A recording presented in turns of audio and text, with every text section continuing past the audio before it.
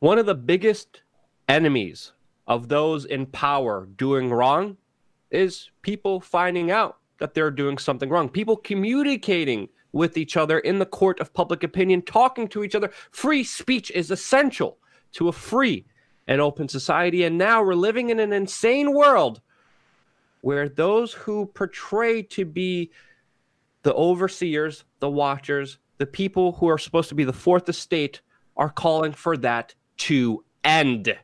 This is an absolute crazy story that starts off with, of course, Dissenter, which, of course, was a plugin that described itself as ultimately the comment section of the internet.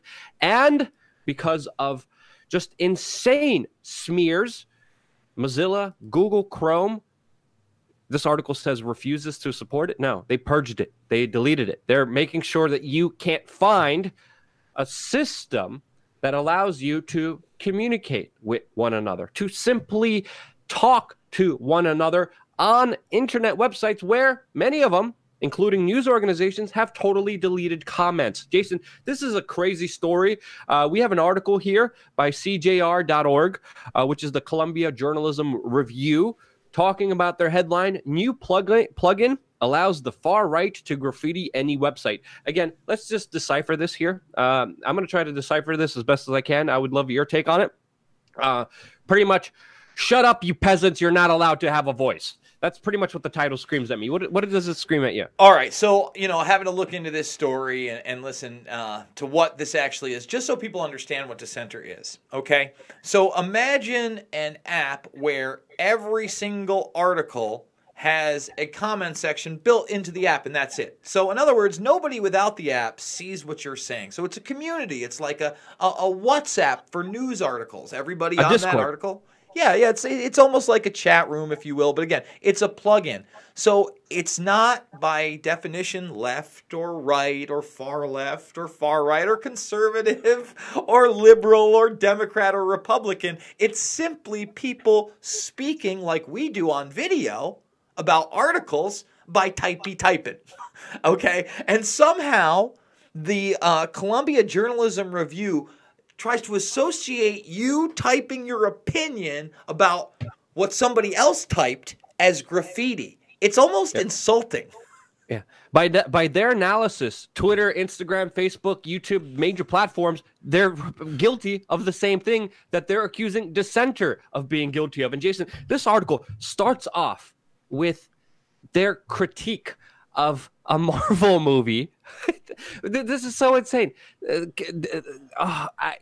I'm flabbergasted. The first argument that they decide to make here is they're saying, well, people reviewed Bomb, a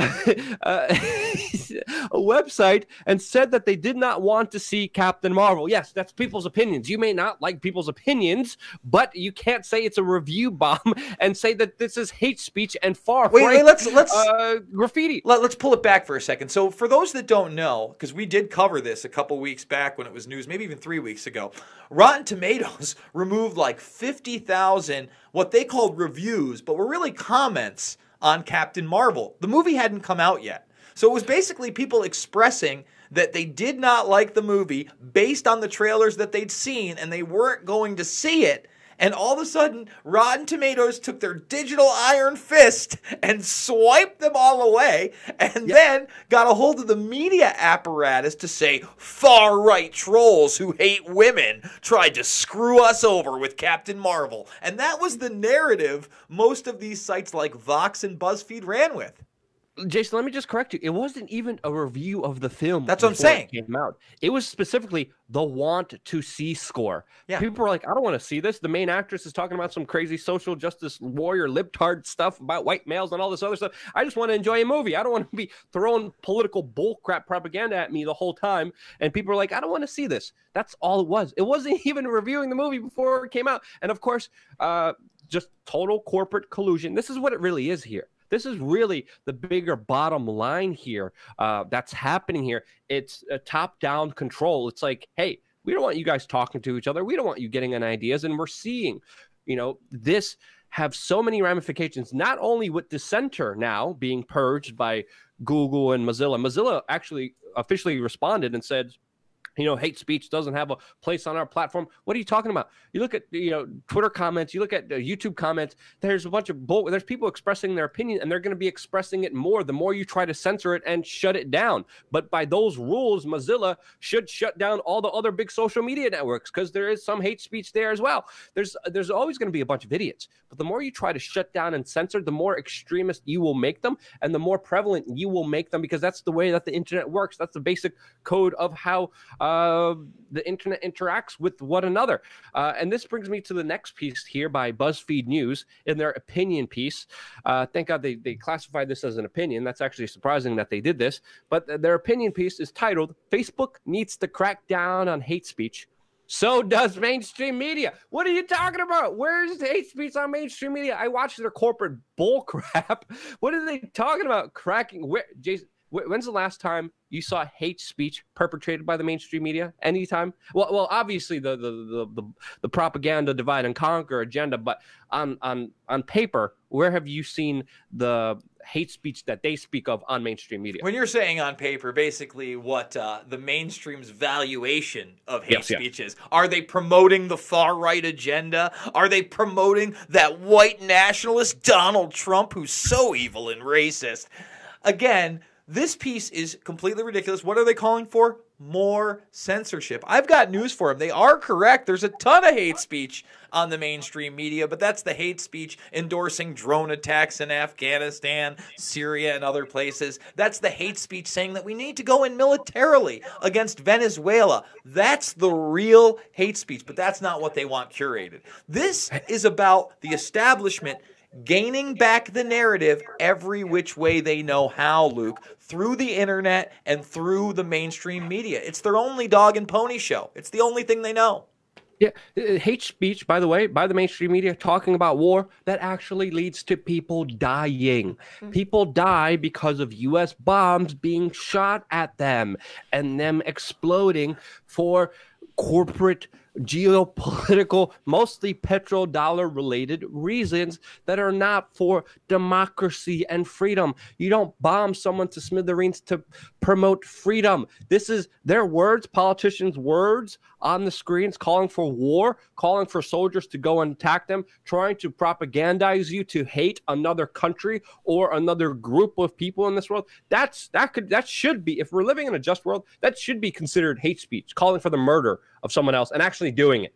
Hillary Clinton, that's exactly what she did. If we're living in a just society, those people who did it based on lies would be held accountable.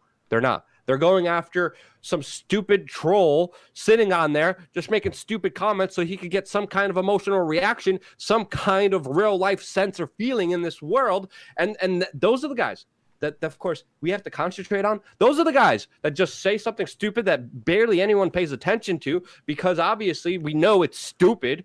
Those are the guys that you want to concentrate your efforts on. Those are the guys you want to shut down. What kind of asinine, I can't curse here, family-friendly show. I need a bleep button, Jason. I need a bleep button that's loud, that could just let me express myself fully because it just shows you already, this is also important to bring up here. Their psychological propaganda has already worked. Already, a number of people are censored. Already, a number of people are being screwed over by the algorithm. Already, we're seeing mainstream media voices being plastered all over the internet, all over YouTube, every recommendation, every search link. If it's not even the video search results now, it's article links.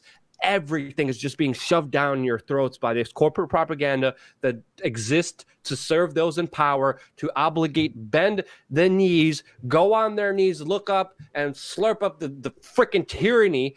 And then they regurgitate it to you as doing the right thing and fighting hate speech and the far right. Come on, don't bullcrap me. Let's just be honest to what they are. That's my assessment. What's your assessment on all of this? Luke, yeah. I would say that there's one more big aspect that this is going to drive. It's going to drive competition and other platforms. Now, whether or not they build a separate browser altogether, I've been advocating for an entirely new internet, not just like a Tor browser. But as you can see with like DLive, now getting PewDiePie, it looks like they're going to go after YouTube. This is an alternative platform we just joined. So they knocked off this alternative platform, Dissenter. They've gone after Gab.ai, another alternative platform. Guess what? You can knock them down like whack-a-mole.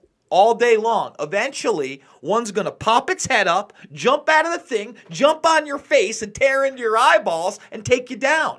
And it's going to be the one that promotes freedom of speech, freedom of expression, and for all of us to use it with our own voices, not to be curated by a system that caters to elitist propaganda.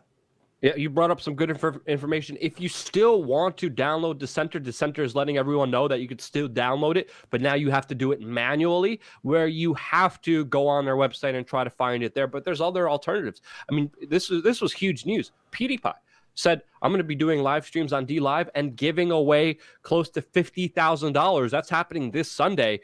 I'm literally setting up. I literally just set up a channel. I started live streaming just stupid video games, playing around, talking to people. I've been having a lot of fun on that platform. So definitely, yeah, check out dlive.tv/wearechange. I believe that's the URL. Yeah, that's the URL, and you can see me playing around trying to figure out audio issues. And holy cow, there's a whole bunch of audio problems, but if later on in the feed, I usually fix them. And then really also good, positive community out there. I've been surprised. Usually there's a lot of, snarky, like really crazy comments on YouTube, but over there, it seems like a really, really amazing community that I'm having a lot of fun participating with and enjoying with, and actually, streaming freaking video games of all things on there. Dan Dick's also signed up to this too. So I'm going to be doing that more. I'm going to do one later on today, of course, after we're done with the videos here. But stay tuned on dlive.tv/wearechange. Sign up on our email list. We're also on the chopping block. And unless you have anything else to say, Jason, I'm going to end it here by saying simply, love you guys. Thank you again so much for watching. Stay tuned for more here on wearechange.org.